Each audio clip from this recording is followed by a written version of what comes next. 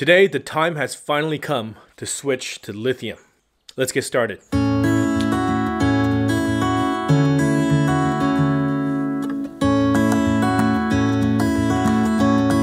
What's up, everybody? Welcome to Freely Roaming. My name is Dan. So 2 years ago, a little over 2 years ago, about 2.5 years ago, when we started building our Sprinter van, we decided that we're going to stick with lead-acid AGM batteries for the time being, because at the time, lithium batteries were still very expensive. They were becoming more popular and a lot of people had already switched. Back then, I wouldn't necessarily call the people that switched to lithium early adopter because the technology has already been very mature.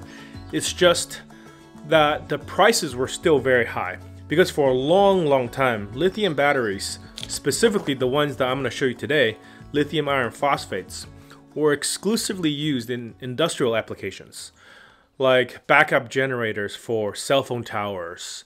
Telecommunication devices was a very popular place where these were used because usually they're unmanned and they had to be running 24/7 regardless of power outages.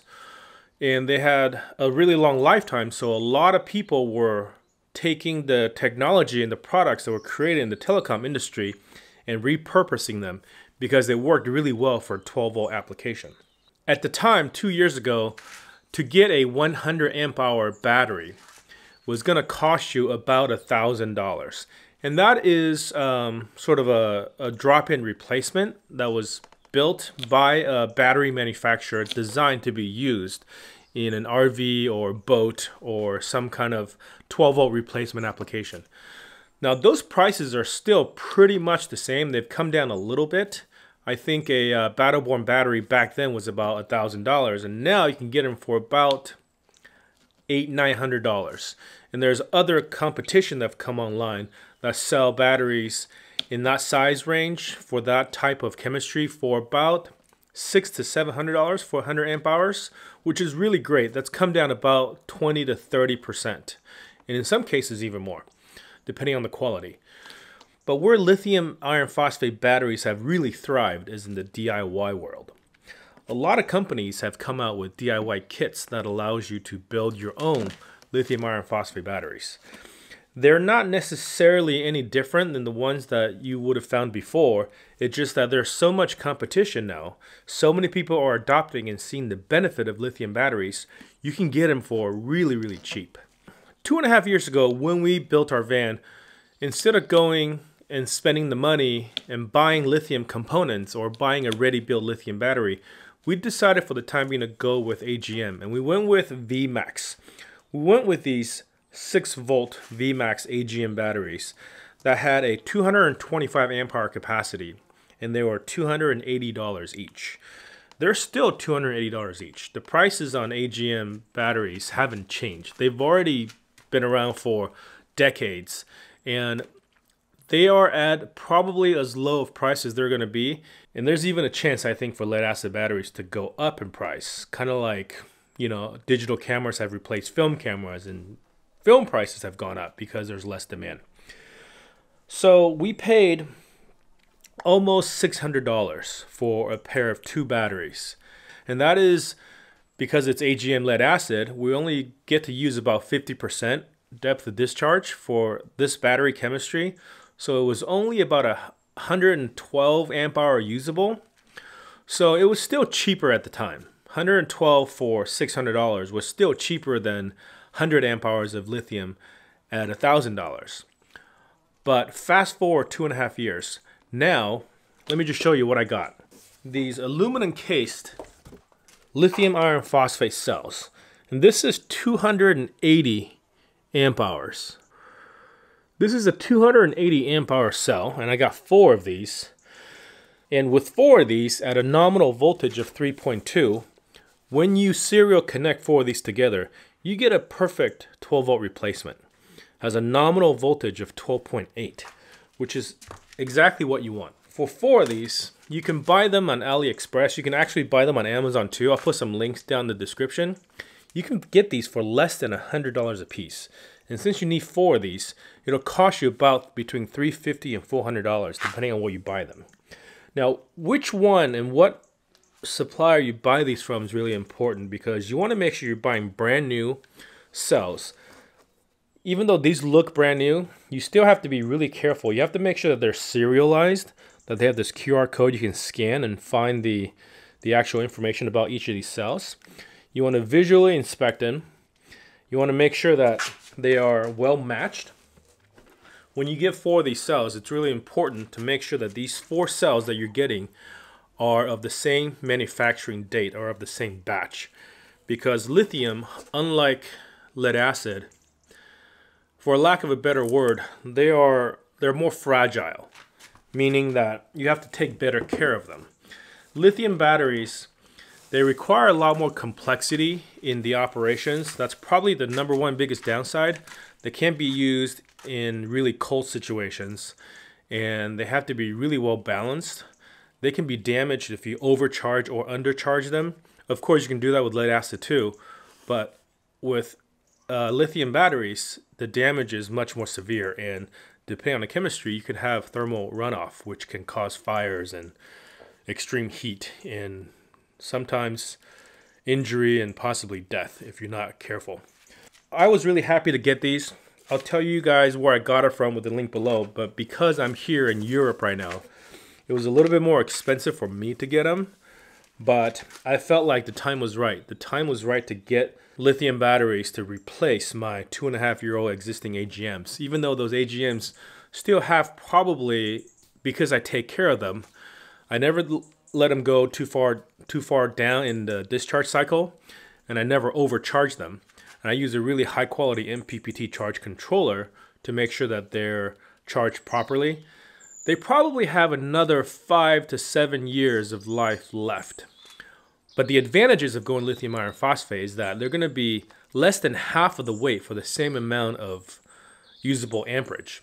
These are going to give me 280 amp hours, which compared to my 225 amp hour lead acid, these are going to have more than double the capacity.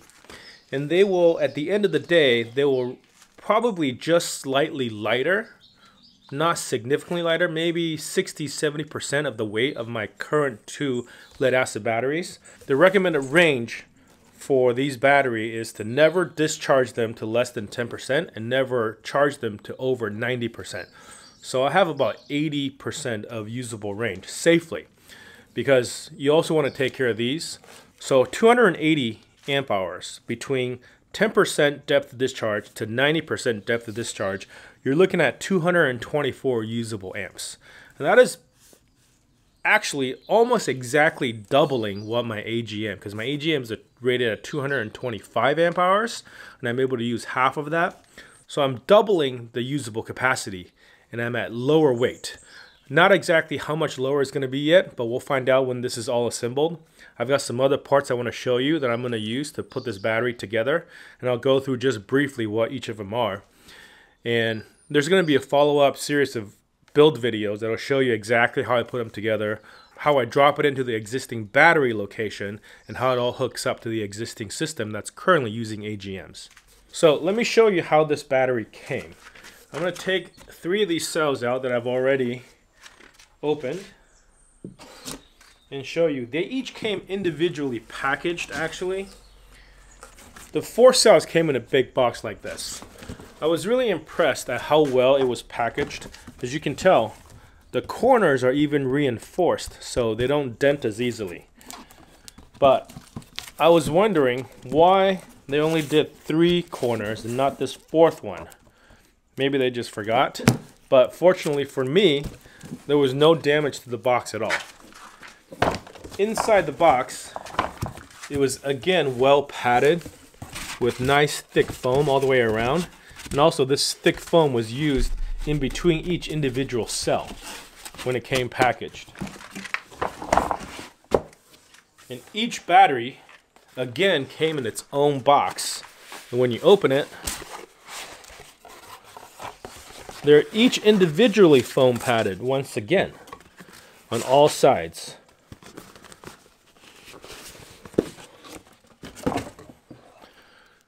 And that's what one of them looks like. Besides the 4 cells, I also got 5 really thick copper bus bars. They're nickel-plated copper bus bars to prevent corrosion. They're really nice and thick. They're nice and thick. You can tell they're copper with nickel plating. It's really nice and thick. The way that I'm going to connect them, which is 4 in series, I'm only going to need 3. So I have 2 extra ones. They give you 5 just in case you want to connect them in parallel. Depending on how you plan on configuring them, you may want to purchase or ask for more bus bars, which you can do. When you order them, just say, hey, look, this is how I'm going to configure it. I'm going to need X number of bus bars. So if it doesn't come with enough, you can buy it from them. And also, it comes with the hardware, which are just stainless bolts and washers that let you connect them to the top. One of the downsides I've heard about these cells is that the terminals are not particularly strong and they can be stripped, so you have to be a little bit careful. But upon close examination, there are no dents, there's no damage to any of these cells. And I did do a voltage test. They all come in at about 3.2 volts and they're very closely balanced, so I'm really happy about that.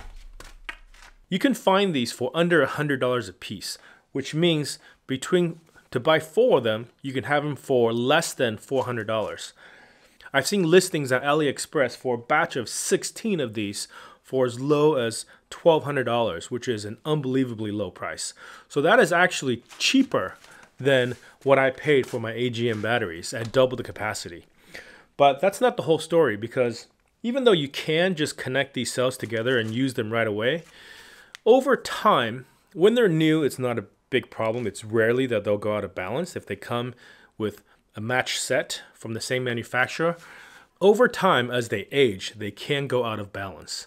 And that's why I need the battery management system. And the battery management system I chose is this one. This is the Daly Common Port 4S 12 volt BMS. And it's rated for 120 amps.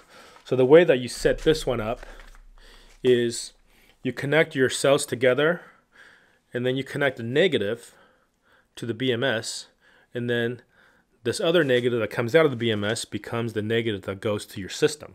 So this battery management system will monitor your individual cells' voltage to make sure they don't go out of balance. And if they do go out of balance, this is a BMS that has a balancing feature that will try to automatically balance them. Because what happens when your cells go out of balance is that as you charge them or discharge them, the charger can only see the overall voltage of the entire pack. And the charger is going to attempt to charge them to a certain voltage. And if one cell has a higher voltage than the other one, then they're going to come up together. When the low one is not fully charged yet, the other one that's overcharged because it started out unbalanced and higher, you're going to end up damaging the cell that has the higher voltage. And the same goes for discharging. When you discharge batteries, if one cell is higher voltage and the other one is lower voltage, as you discharge them, the battery is going to discharge to a certain voltage, overall voltage, before they stop. And what will happen is that the one with the lower voltage, the lowest voltage, is going to get far below its recommended lowest voltage setting, and you'll damage that battery. So it's important to make sure your battery or your cells are balanced. And that's what this is going to do. And sometimes people will say, well, you know, BMSs are good at cutting off charging and discharging when it senses some kind of trouble. They don't do a very good job at balancing.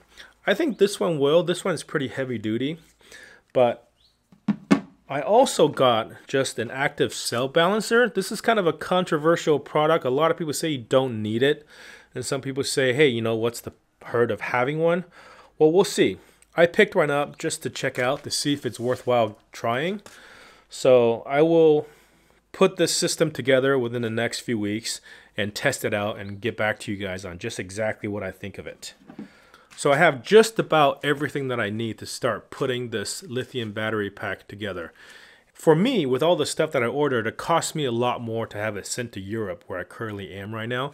But if you're ordering this from the US, these 4 cells, you can buy them for about $380. In this BMS, you can buy different sizes. I chose to go with one that's rated at 120 amps because I'm not going to go over that. 120 amps, that's about 1500 watts of output. There's nothing in my van that draws 1500 watts. Not yet anyways. Maybe I'll have to upgrade this when I decide to switch to induction cooking. But even at 1500 watts, you can get most of your cooking done on a lower setting of an induction cooktop and still be able to use this. The newer version of this also has a Bluetooth port. Mine does not. I think that Bluetooth model just came out. You can buy one with a Bluetooth output and a Bluetooth dongle that lets you check out your data from the BMS, individual cell voltage, overall cell voltage, the different errors that it's producing through a mobile app, which is pretty cool. But unfortunately, when I bought this a month ago, it wasn't available yet. You can buy one of those for about $90 to $100, depending on if you get the Bluetooth module or not. BMS, lithium cells, you can get everything that you need to build your own lithium battery today for less than $500, which is pretty amazing because that's less than what I paid for my AGM batteries 2.5 years ago. So I hope you guys enjoyed this video. I wanted to show you guys my next project, and if you guys want to see exactly how this battery is going to go together and how it's going to be installed in our van, don't forget to subscribe down below. If you have any questions, ask them in the comments. And as always, thanks for watching. I'll see you guys in the next one.